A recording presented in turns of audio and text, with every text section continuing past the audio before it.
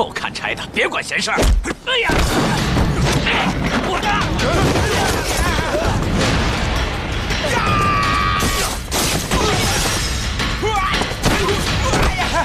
臭家伙！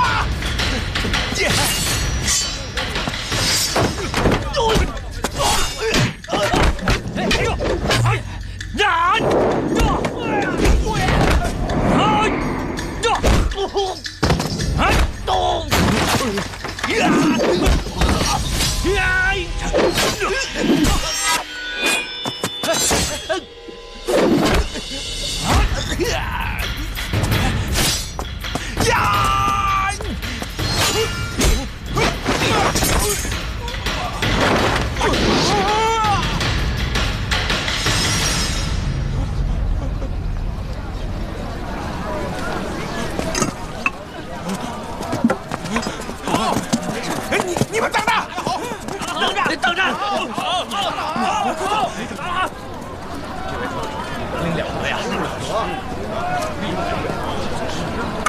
多谢壮士，仗义相救。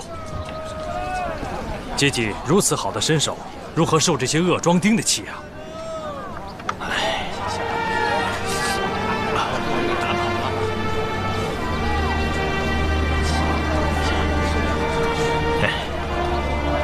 一言难尽啊！壮士，我请你到酒肆喝上一杯。好，阶级请。请。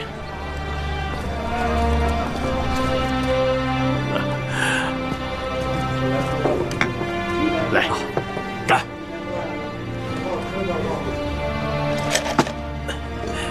来，啊！原来阶级就是病关索杨雄啊！啊，大哥受小弟一拜。岂敢岂敢！近日壮士为我解围，还不知壮士孙姓大名啊？啊，我姓石明秀，金陵健康府人士，自小学的一些棍棒在身，一生执业，路见不平便要舍命相救，所以人称拼命三郎。哦，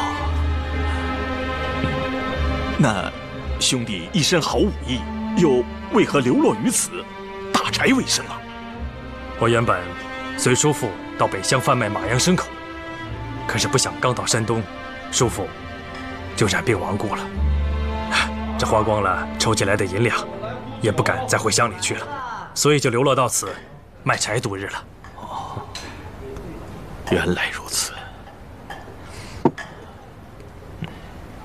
哥哥，听说众多好汉都聚集到梁山，单讲一个义字，竖起一面大旗，替天行道。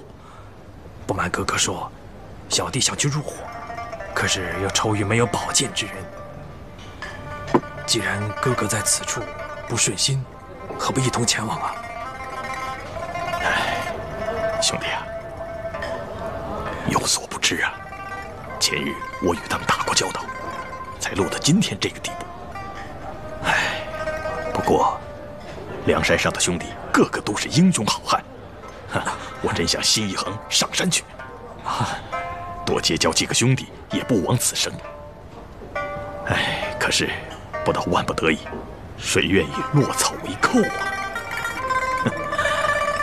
哎，况且我还有家眷想拖累。不怕哥哥笑话，我现在可是到了举目无亲、身无分文的地步了。兄弟若不嫌弃，就在我家安身，如何？不，这使不得。有什么使不得的？近日你我结义为兄弟，如何？不敢东问，阶级贵庚啊？哦，今年虚岁29。我今年虚岁28。那就请哥哥坐，恕小弟拜为哥哥。不敢，快坐。兄弟一表人才，又行侠仗义，日后你我兄弟相称，我的家就是你的家。弟弟敬兄长一杯。好，我们不醉不归。来，哥哥我来。好。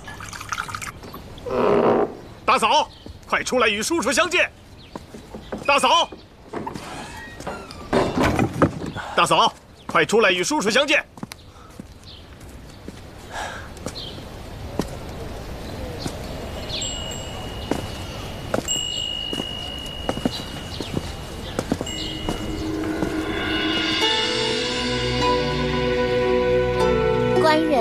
慎叔叔叫奴家大嫂啊。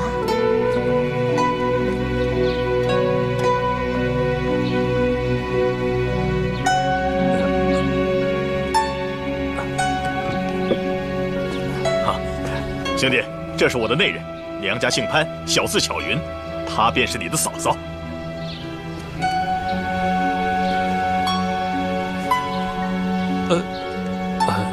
嫂嫂，石秀见过嫂嫂。奴家如此年轻，怎敢受此大礼？石秀是我今天认的义弟，你是嫂嫂，可受半礼。嫂嫂。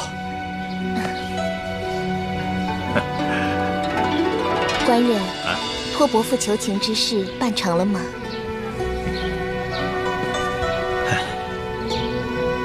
日后莫要再提起此事，时运不济。我今天在长街上被祝家庄的一伙无赖庄丁纠缠，多亏石秀兄弟仗义相助。真是多谢叔叔了。嫂嫂，石秀兄弟在此孤身一人，日后就住在家里，做个左右护臂。嫂嫂，石秀有扰了。叔叔太客气了，我这就去给叔叔收拾房间。莹儿，哎，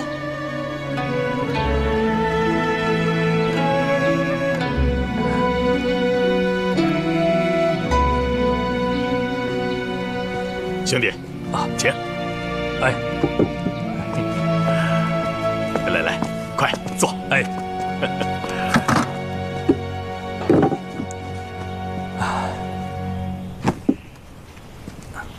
贤婿，岳父大人，因何如此急慌？哎呀，没事就好，没事就好啊！我刚听说呀，你在街上与祝家家丁发生了争斗，我赶去呀，结果没人了，所以我就匆匆地赶回家来了。多亏了这位石秀兄弟仗义相助，我才得以脱身。今日我俩已经做了结义兄弟。兄弟，这是我的岳父大人。公公，石秀见过公公。好。贤婿，有这么好的义弟，将来宫门进出，看谁还敢欺负。赶快坐，公公坐，请坐。叔叔以前是做什么营生的？先父曾是操刀屠夫，先父亡故以后，我就一直随着叔父贩卖马羊牲口。可是不想年前，叔父不幸染上疾病，也亡故了。原来叔叔也懂得屠宰牲口的行当啊！自小吃的屠家饭，如何不懂得宰杀牲口啊？老汉也是屠夫出身呐。只不过现在岁数大了，也干不动了。这不贤婿在官府里当差，我就撇下这个行当，不干喽。好啊，我正不知如何安置石秀兄弟呢，现在有了。岳父大人，你何不重操旧业？与我石秀兄弟重开屠宰作坊，本钱由小婿出便是了。我正有此意呀。咱们那个后院，墙一打开就是街头，还有3间房子，这水井也很方便，可以做作坊。不知叔叔意下如何呀？好啊，我也正寻思着，这天天去打柴卖柴，也不是个正经营生啊。好啊，那咱们就拆了后院的东墙，东墙外是大街，点起肉案。水盆、针头、刀杖，再赶个数10头肥猪，选个黄道吉日，咱们就开了肉铺。好。你们这是欢笑什么？大嫂，你走这功夫，我们正筹算开肉铺的事。一定又是爹爹唠叨起来重操旧业的。官人做节级押狱，兼着柜子，爹爹又要做这宰杀生灵的行医犯。屠夫这行也是筑其超生，再投生是积功德的嘛。官人，叔叔的客房已经准备好了。好。多谢嫂嫂。叔叔，随我到后院去，咱们去看看那个作坊该怎么安置。好啊，走。好啊。官人。奴家有事相告。讲。下月15是王夫王押司的忌日，官人答应奴家为他做2日功德的。正好叔叔来了，也可以留在家中做个照应。一切由大嫂安置就是了。官人，谢谢。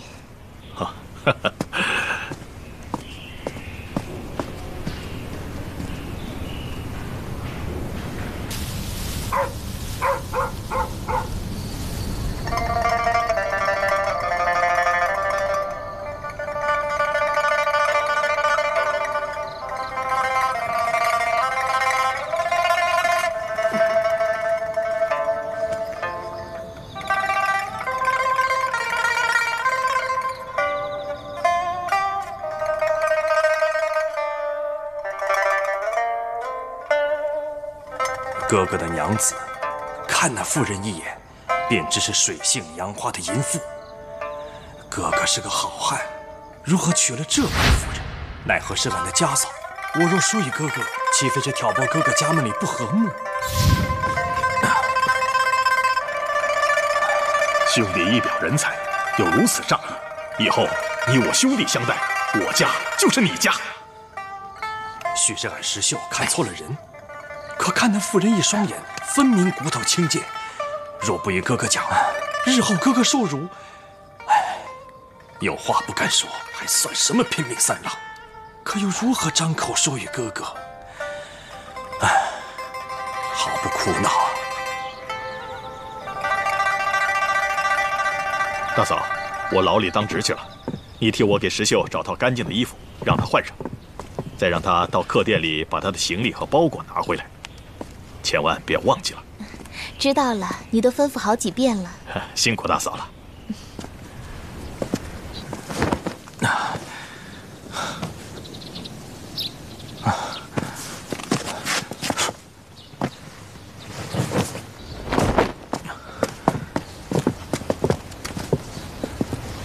叔叔。嫂嫂。叔叔何不多睡片刻？我。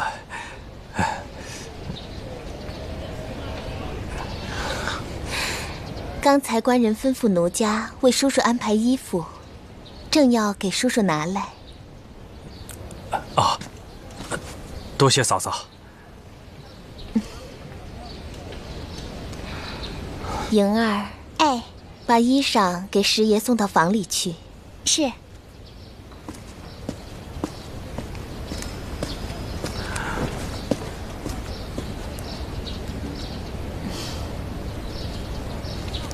叔叔住在这里，就像住在自己家一样，千万不要客气。倘气闷时，这院子里摆着18般兵器，可以随便练练把式。好。倘有什么吩咐，就叫莹儿。我家官人外出时多，在家时少，还要叔叔帮忙照看门户。叔叔千万不要跟我们客气，拘束起来叫官人知道了，说我们服侍的不周到。不，嫂嫂，石秀承蒙哥哥关照，收留在此居住，哪里还敢欺门呢？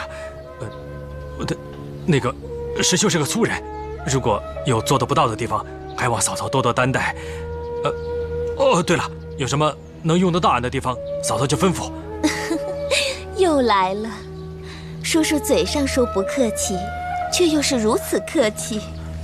以后休要这样，叫奴家担受不起。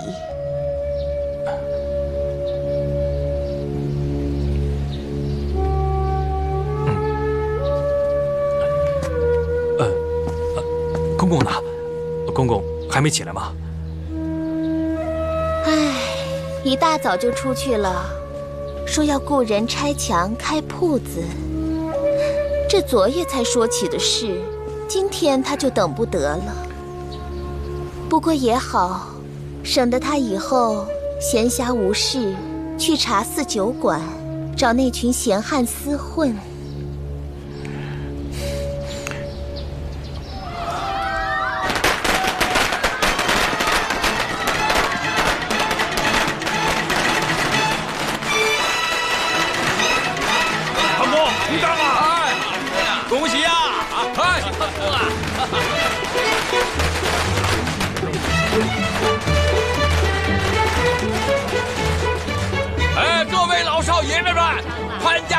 又重新开张了啊！哎，欢迎大家光顾啊！哎，今天开张优惠，买1斤送半斤啊！啊，来，哎，来，买1斤送半斤，来，您看好了，给我来2斤包好了，来，这个新鲜给我。您要哪块？给我也是2斤啊！来，这块。再给我来1斤。你看，肥瘦正好啊。来，您拿好。来，给您。来，你看这个怎么样？来，给。我要1斤。哎，你瞧这家做着行曹柜子，杀人剐人还不够，还做着杀猪卖肉的生意，人杀不过瘾，还拿猪啊来消遣。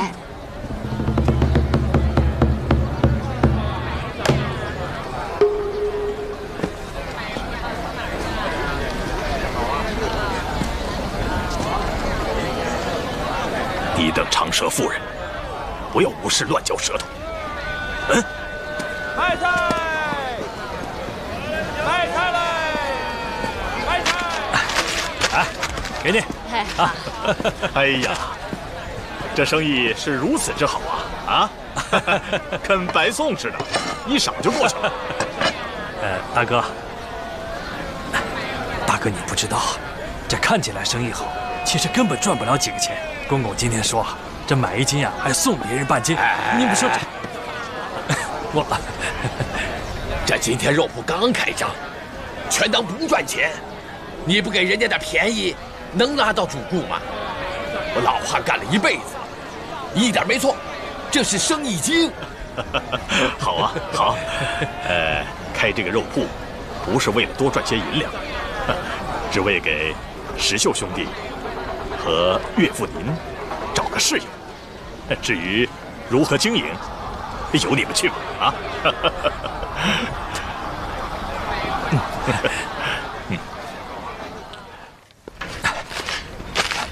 来，给您。谢谢啊。好，谢谢。我来1块。哎，大嫂，你要哪块？这个。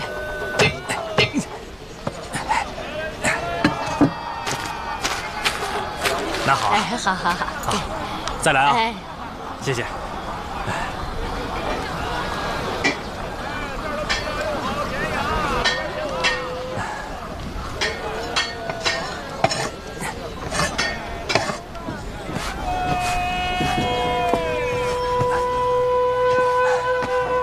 啊，要肉啊？哪块？哦，是嫂嫂来了。叔叔辛苦，午饭时辰到了，也不见你回家吃，特地给叔叔送来了。嫂嫂叫丫鬟送来就是了，怎么能亲自来呢？这麻烦嫂嫂了。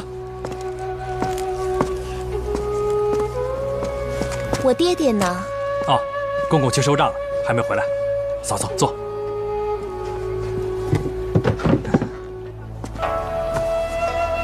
这饭要趁热吃，凉了吃对身体不好。哎，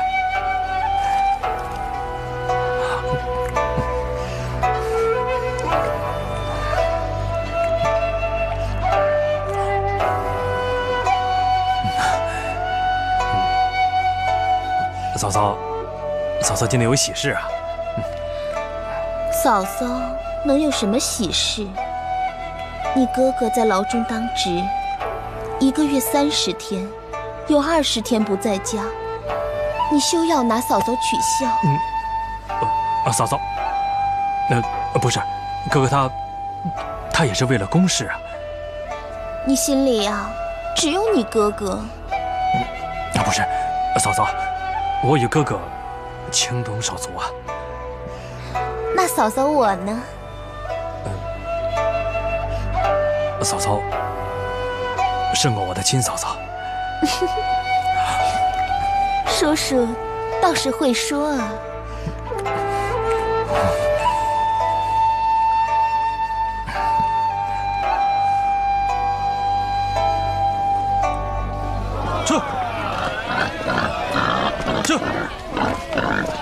去！哎，早上好啊！啊，去！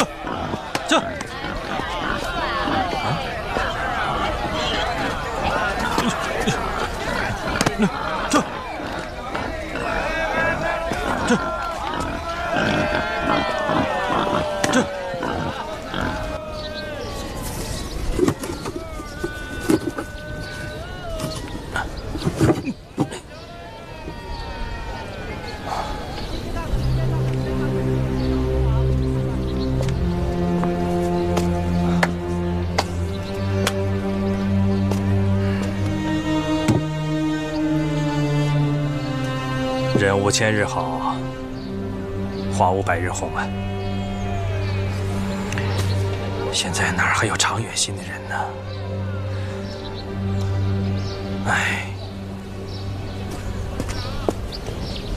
哎呀，叔叔回来了！哎呀，外出辛劳，自己赶猪，真是辛苦你了。啊，公公，这是咱们肉铺的明白账目，上面要是有半点私心，天诛地灭。你这是什么话呀？啊，小人离家已经有3、5年了，这次想亲自回家走一遭，所以才特地来还这个账目。 公公，我今晚便和哥哥辞行，明早便走。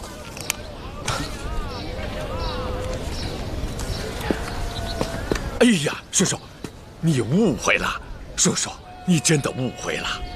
叔叔2夜不曾回家，你一回来，一看见我收拾这些家伙事儿，叔叔一定在想，咱这买卖不开了，所以你才想走。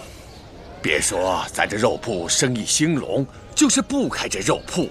也照样能养叔叔在家。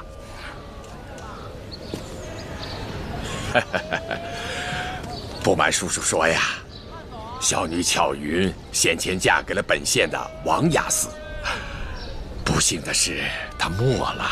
这不，明天刚好是她2周年忌日，得给她做功德，所以咱这买卖就停2天。我还请了报恩寺的和尚。 来给他做功德。我呀，岁数大了，不能熬夜，所以说，我还正想跟你说这件事儿呢。啊，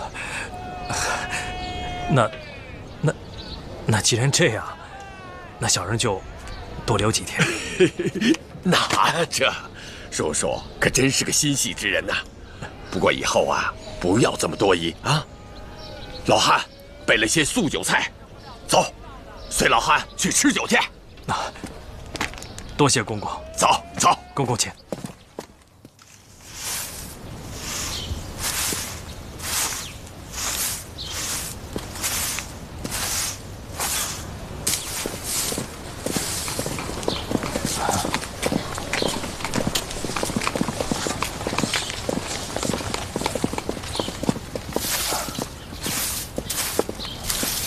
啊，大哥。啊 贤弟啊，哎，我今天牢中当差，不能回来，家里有和尚做法，还有劳贤弟代为照料。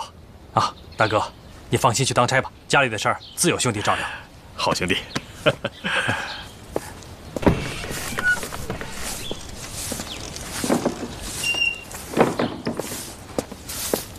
阿弥陀佛，请问施主潘公何在？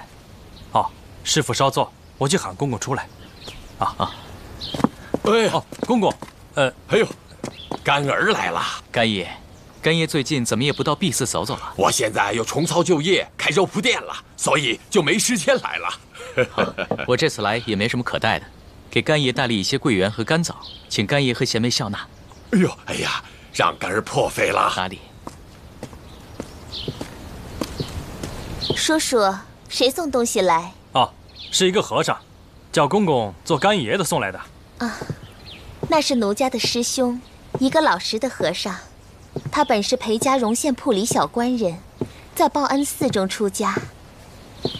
因他师父是家里门徒，因此结拜爹爹做干爷，长奴家2岁，因此叫他做师兄。他法名叫做海公，俗名裴如海。叔叔，你晚上听他请佛念经的声音，可好听了呢。好。 原来如此。哎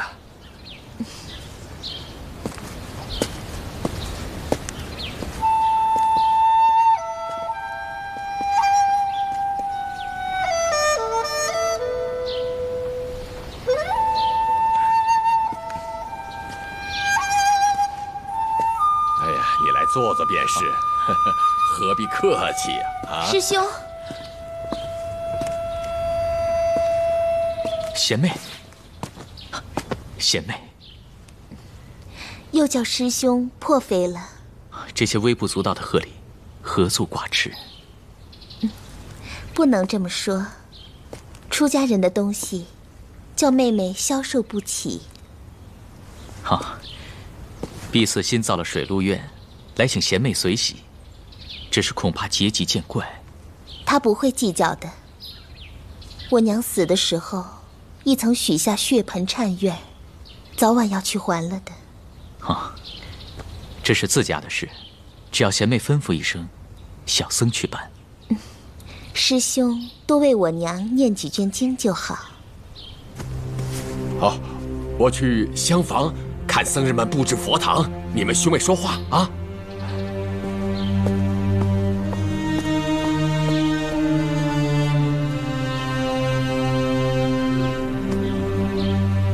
贤妹，小姐，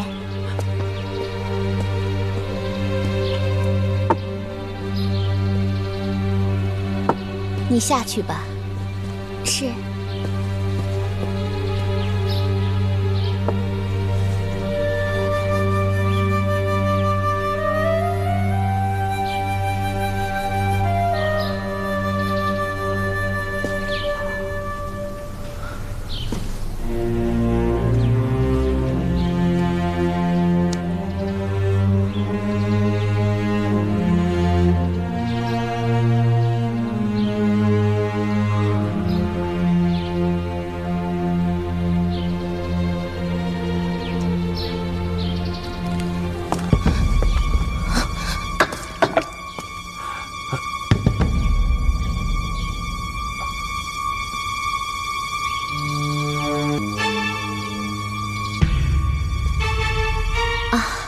这是我家叔叔，是卓夫新任的义弟。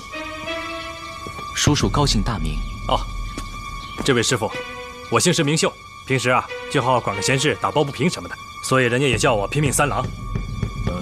我是一个莽撞汉子，所以礼数不到，和尚休怪啊。哦，不敢不敢。那师傅稍坐，我去备些斋饭过来啊。嫂嫂有什么事尽管吩咐啊。好啊。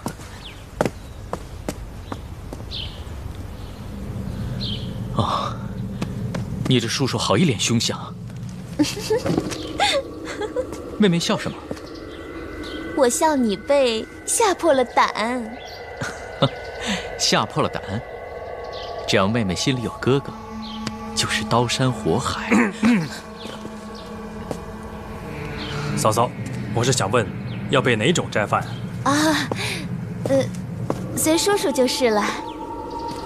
好。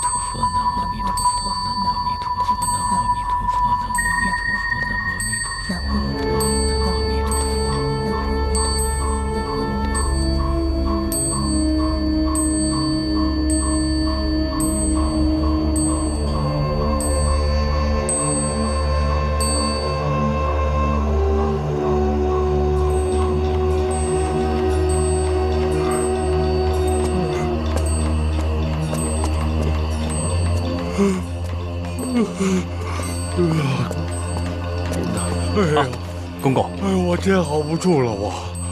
啊，公公，你快去歇了吧，石秀在这里照应着。那行，那就有劳叔叔了。去吧。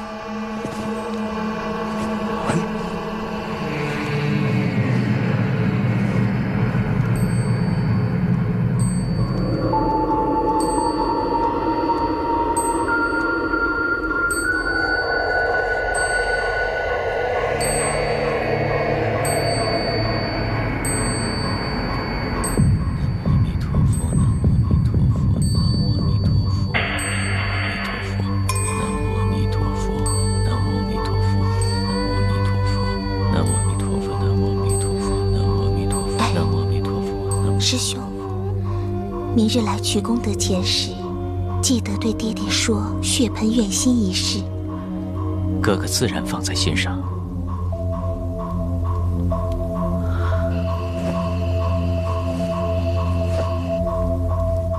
你家这位叔叔好生厉害，3更半夜的还舞枪弄棒。哼，不必踩他，又不是亲骨肉。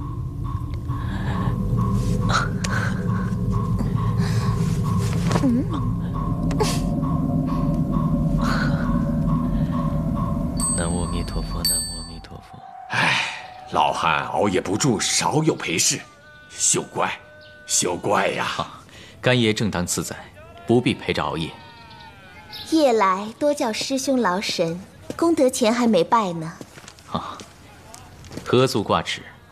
血盆忏愿一事，如果要还的话，明日寺中做法附搭就还了，只是要多写一道书而已。爹爹要替娘还了旧愿。明日我想去报恩寺正蒙忏书，也算了却了一桩心事。也好，我怕明天买卖紧，柜上无人呐。有叔叔看管，还怕什么？小姐，有劳师兄，不要嫌少就是。进城不恩，小僧明日专等贤妹来拈香。明日必来上宝刹讨素面。谨候拈香。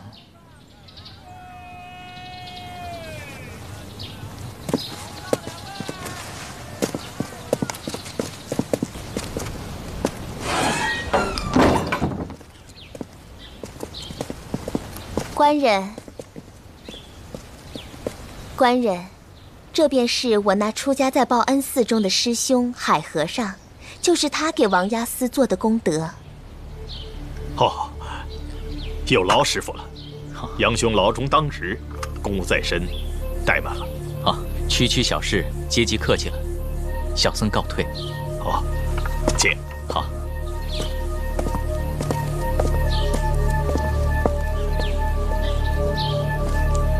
小僧告退。好。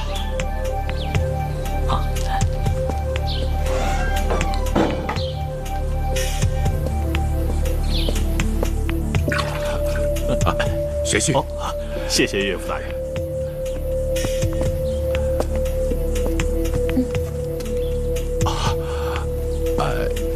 贤婿啊，我有个事儿想跟你商量商量。哎呦，岳父大人，有话但说无妨，客套什么？是这样，我那个老婆子呀，临死之前替小女许了个血盆忏愿，我想让小女明日到报恩寺去做个正蒙，还了这个愿，再让她到送子观音那儿许个愿，好为老杨家多生儿孙，好续香火呀。大嫂，有话跟我说，又何妨？我对你说，又怕你嗔怪。大嫂，无论是还愿还是许愿，这都是正事儿。报恩寺路途遥远，明天固定轿子，还了便是。岳父也就一道去吧。我就不去了，不去了。这2天给王押司做功德，我这肉铺啊也是刚刚开张，这生意呀耽误不得啊。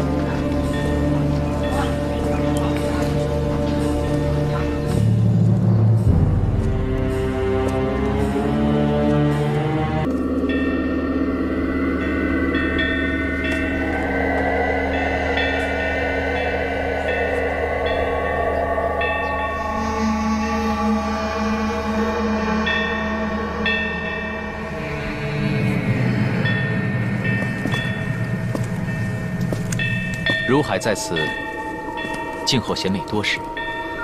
巧云为娘来还旧愿，有劳师兄了。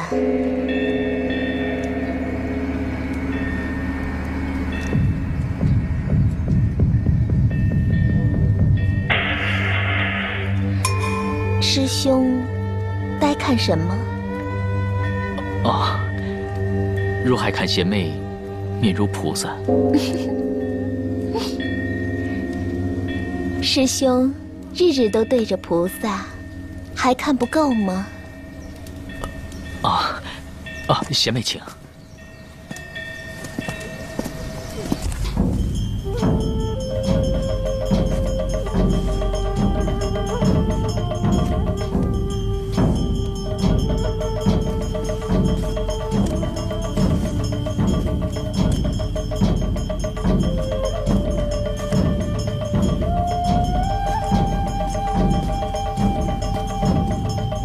贤妹，请吧。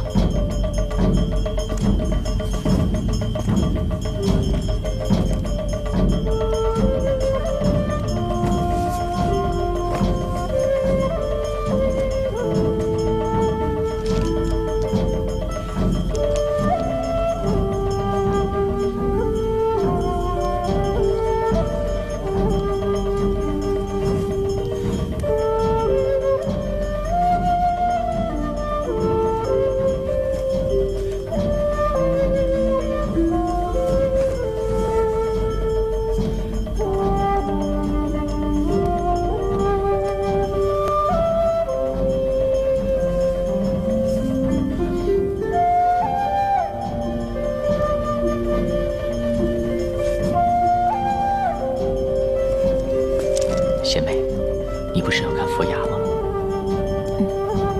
请到小僧房里来。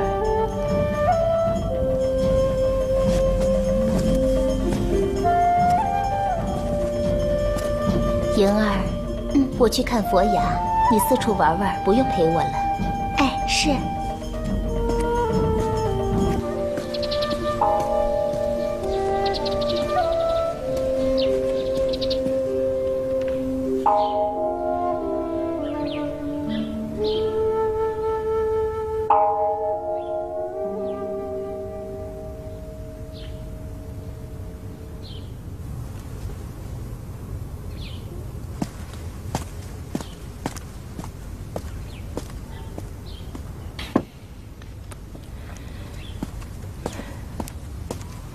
娘子，请喝茶。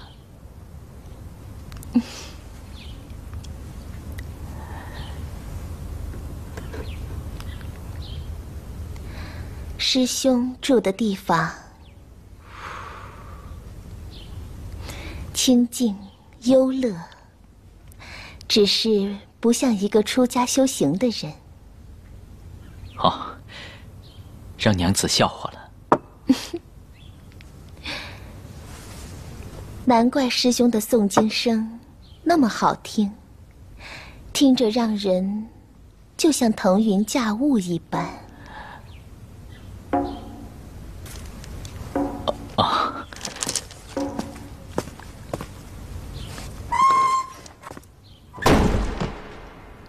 师兄，你关我在这里怎的？娘子，以后我只送给你一人听，如何？恐怕我没有这个福气。娘子，你就成全我吧。你这个疯和尚，娘子，疯和尚，放开我，放开我，放开我！你这个疯和尚，疯和尚，我打死你！娘子，你想打便打，只怕伤了娘子的手。你这般无礼，我如何打不得？要是让我家官人知道了，要了你这屠贼的命！那杨雄只会舞枪弄棒，根本不懂得女人的心。你想告便告。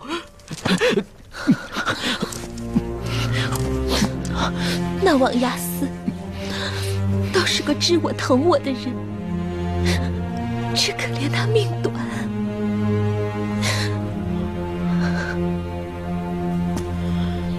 这几年你可想过我？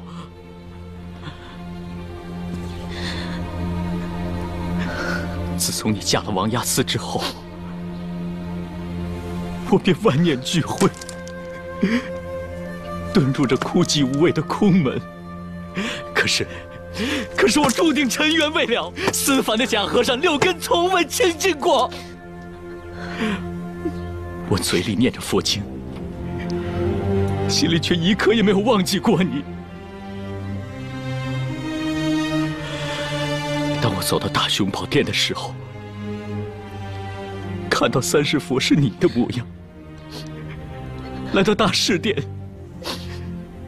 看到观音菩萨也是你的模样，满目都是你的微笑。我知道我玷污了这佛堂圣地，可是我真的忘不了你。那你又如何想过我的感受？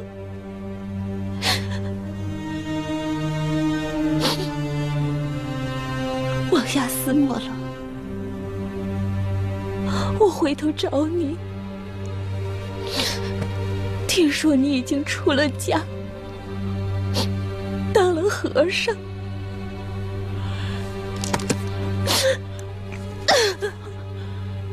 这是佛门清净的地方，你就不怕被打入18层地狱？这3年我天天在18层地狱。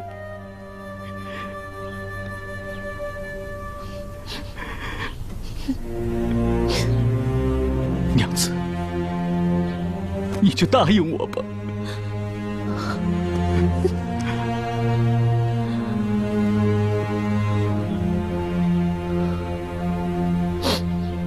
若是你真的不忘旧情，今天晚上我家官人多数当劳不在家，我让丫鬟在后门外摆一个香桌，你半夜子时去，如果看见后门外有香桌点着夜香，你便进来；没有夜香，你万万不可进来。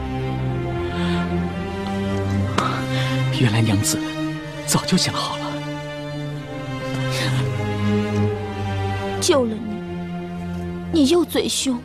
你呀，要是让我家叔叔知道了，一定拿着杀猪的尖刀，让你这秃贼身首异处。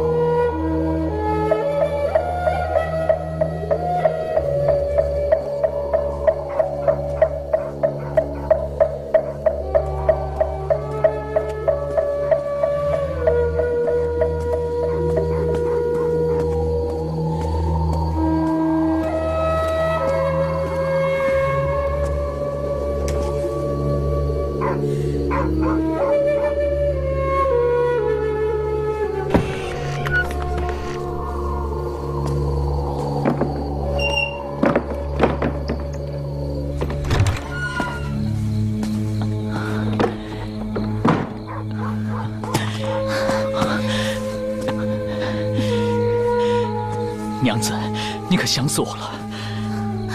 我也是。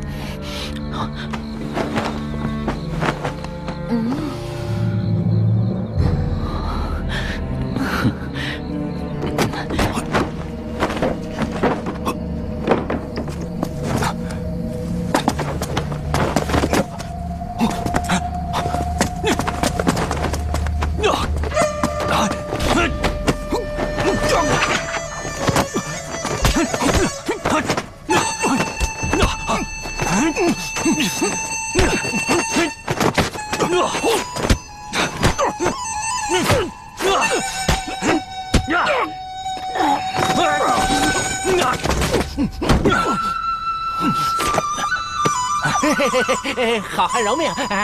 小人有言相告啊！你是何人？不瞒好汉，小人石谦，人送外号古上早啊。石谦啊，看你翻墙越虎，倒是把好身手，到底有什么话说？好汉，得先答应放我呀！哎呦，放你啊！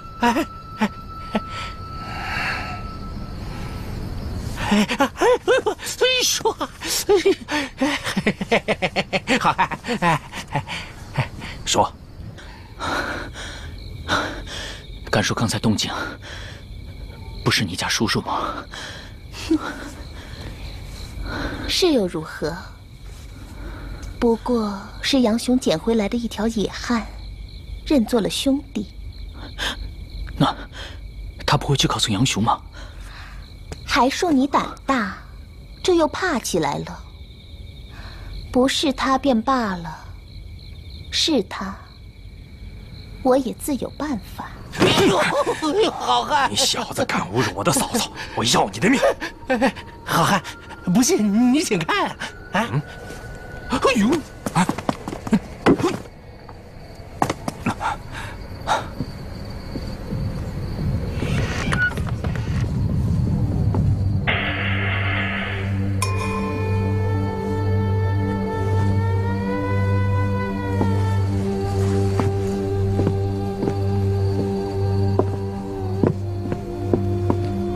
记住，2更之后，但有香桌在后门外，你便来；没有香桌，你万不可来。娘子放心，我若来，必有头陀在巷里打木鱼叫佛。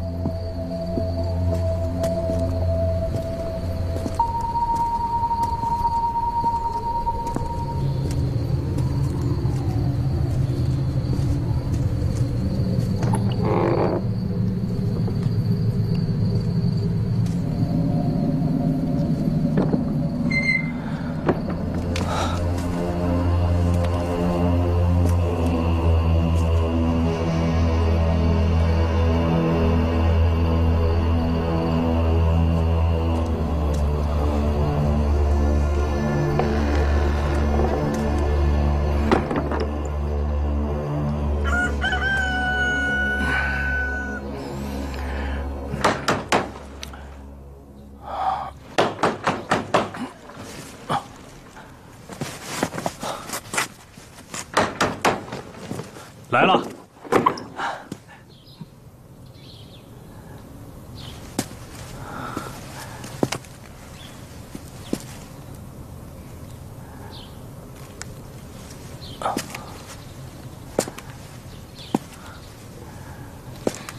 我为叔叔缝补好了。谢嫂嫂。哎，以后有什么事尽管跟嫂嫂说，什么都缺不了你的。好。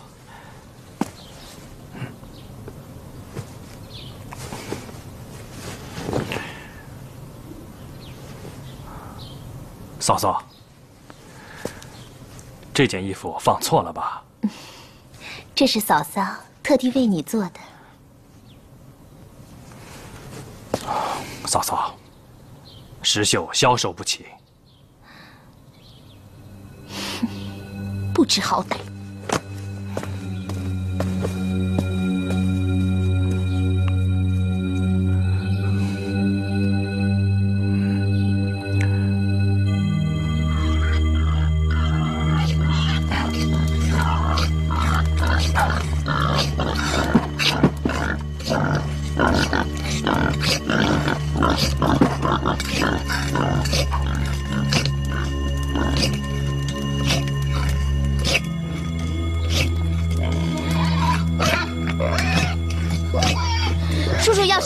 些纱，让那猪嚎叫的我睡不了觉。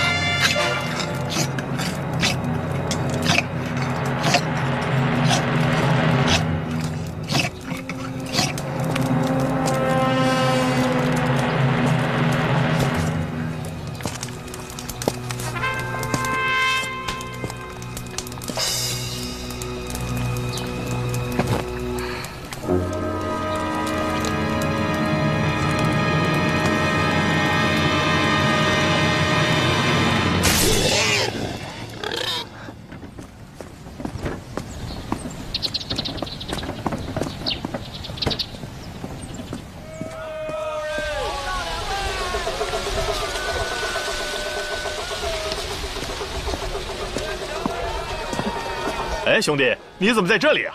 哦，哥哥，我正路过此地，正想着去寻哥哥呢。哎呀，哥哥公务繁忙，也不曾和兄弟喝上几杯啊。今天得有空闲，咱们哥俩上酒肆喝个痛快啊！哎，走，好。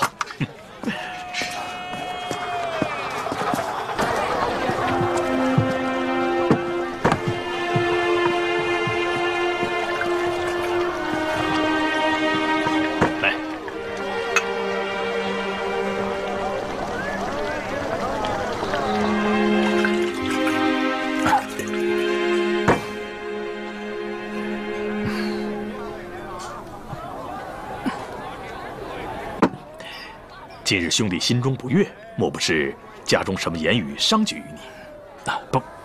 不是。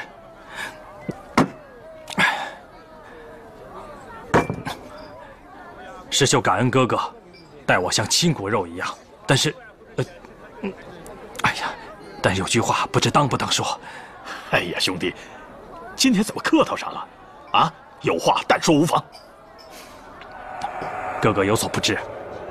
你每一日出去只顾公事，却不知道这背后之事。这嫂嫂她不是什么好人，兄弟看在眼里已经多时了，一直就不敢讲。今日就看个仔细，所以忍不住就来寻哥哥了。直言休怪。你细细说来。哥哥，前些日子家里做道场，请那个贼徒海和尚，这嫂嫂便与他眉来眼去。第3日又去寺里还愿。嫂嫂又做了个精心的打扮。这几日哥哥不在家，每天半夜就听到后巷里有人敲木鱼叫佛，敲的那叫一个怪。今日5更我便起来，看见果然是那个贼徒带着斗笠从后门溜走。哥哥，像这样的淫妇，你要他何用啊？这贱人，我非活劈了他不可！哥哥息怒，哥哥，你是官府的人呐。息怒。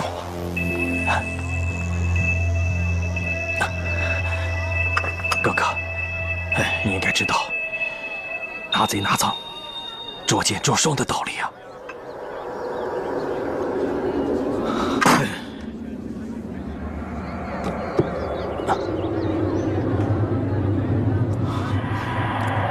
哥哥，不如这样，今晚回去，还当真无事，和平时一般。明日再推作当值，3更后回来敲门，那贼徒定会从后门偷偷逃跑，到时兄弟一把擒住，任凭哥哥发落。好。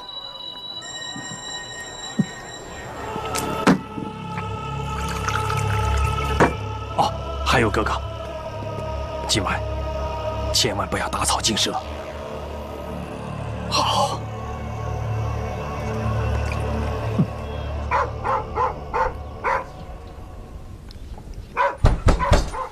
开门啊！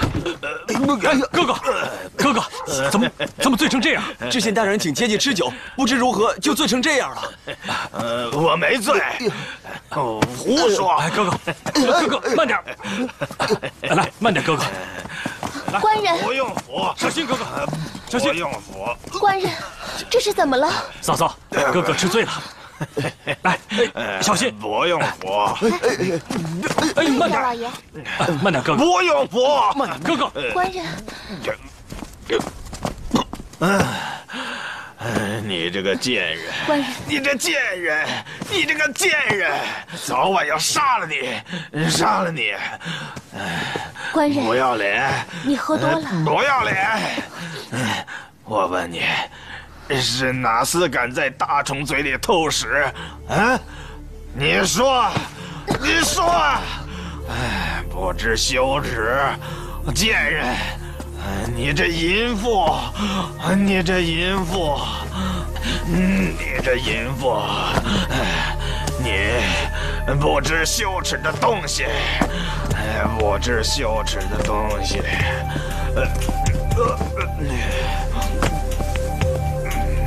莹儿，你去睡吧。是。不要脸！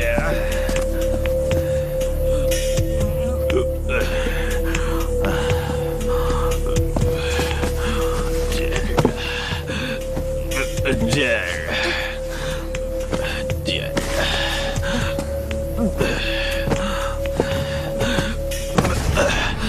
你这臭婆娘，是哪厮敢在大虫嘴里偷食？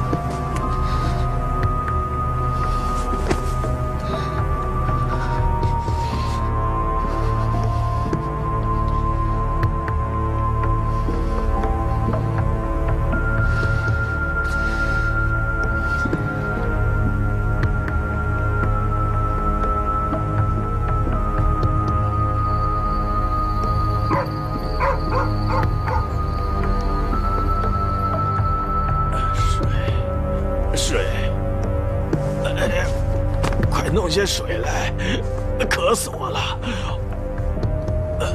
水，渴死我了，快点儿！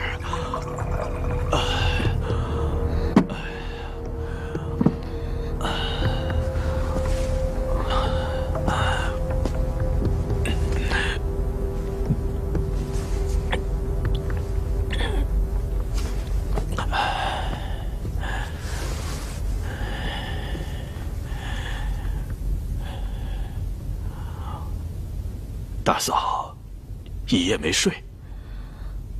官人喝得烂醉，只怕要呕吐，我哪里敢睡呀？只得在这守着。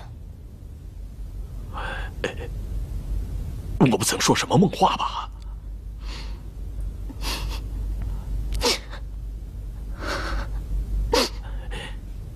大嫂，我夜来醉了，一夜不曾恼你，你哭什么？哎呀，大嫂，有什么难言之隐，你说出来便是。爹娘当初把我嫁给王押司，指望着一竿子到底，谁想到他半路撇下我。今日只为官人十分豪杰，却又不能为我做主。难道有人欺辱大嫂不成？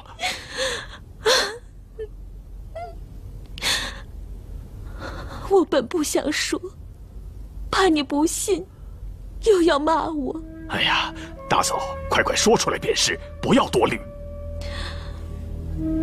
画虎画皮难画骨，知人知面不知心。自从你那兄弟住进家里来，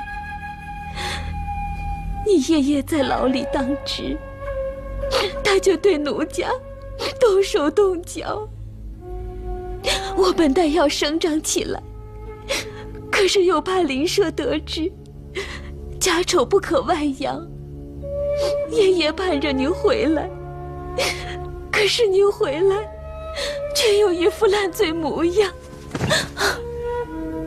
你若敢坏我兄弟情谊，你小心我宰了你！凭大哥的脾气，我哪敢有半句假话？不怕大哥不信，大哥要杀，现在就杀了我吧！杀呀，杀呀！也好，我这就去问个明白。大哥千万别问。为何？不要为我破坏了你们兄弟情谊。要是当真如此，还讲什么兄弟情谊？大哥休问。那石秀心怀鬼胎，迟早必向大哥说我的坏话。倘若他不提此事，便是个好人，算我无中生有。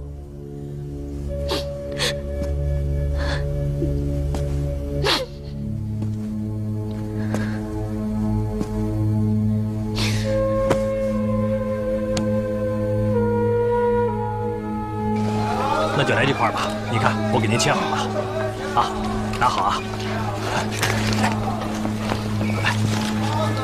来，给您包好了，来，谢谢啊，慢走啊，谢谢啊。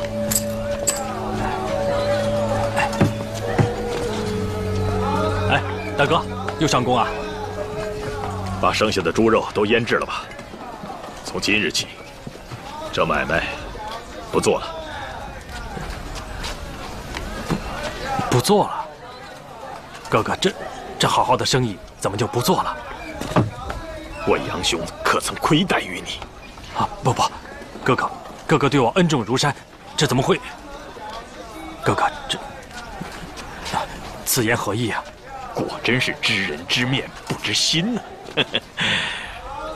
我以为你是个顶天立地的汉子，没想到，你石秀竟然也有这般思想。哥哥，我说的全是实情啊。哥哥，那夫人与那和尚确实约在了初更时分，以敲木鱼和叫佛为号。你怎么知道？我亲耳听见的。耳听为虚，眼见为实。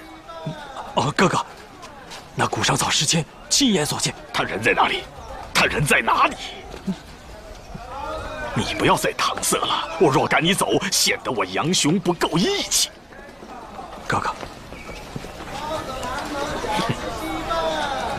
哥哥，你莫非疑心于我？不要再说了。就算我杨雄看走了眼，从今天起，我再也不想看见你。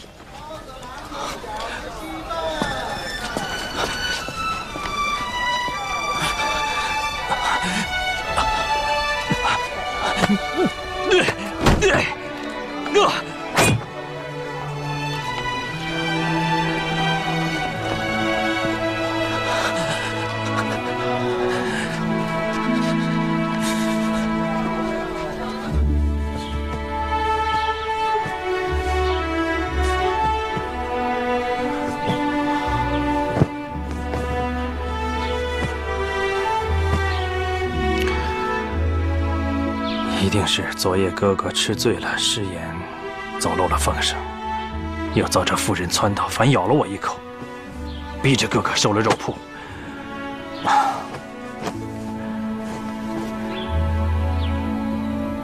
我若现在与他争辩，定叫哥哥出丑。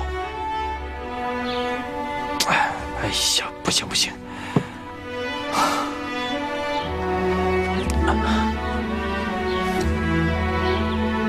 哥哥与我结义一场，此事不能就这么不明不白。虽然哥哥现在听信那妇人，心中恨我，但我一定要让哥哥明白此事。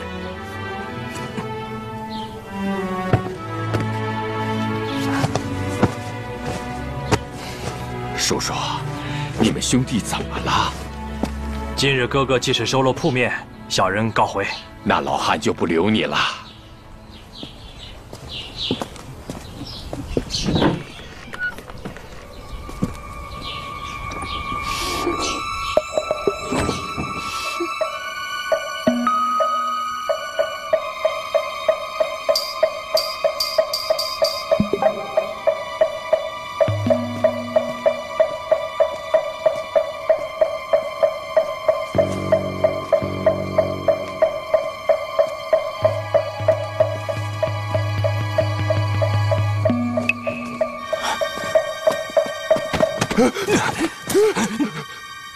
不要挣扎，不然现在就杀了你！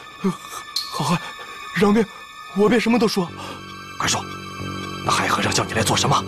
那和尚和潘巧云有染，每夜来往，叫我只看后门有无相助暗号。5更里便来敲木鱼叫佛，唤他出来。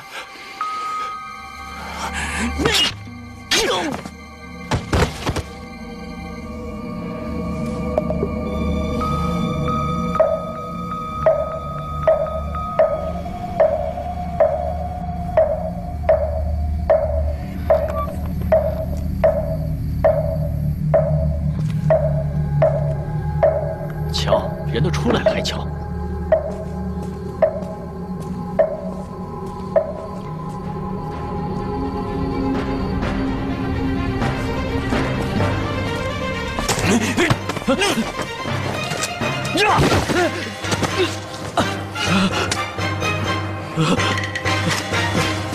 好汉饶命，跟我没关系，是那妇人勾引我。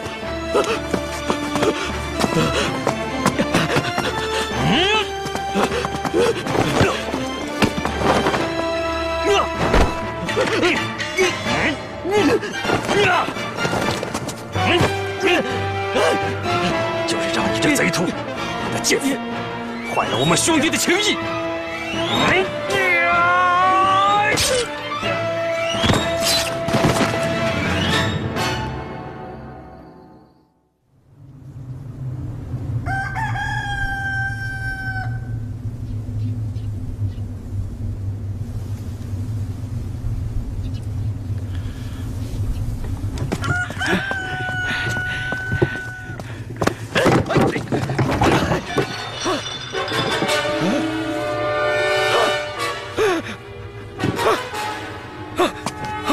死人了！死人了！杀人啦！杀人啦！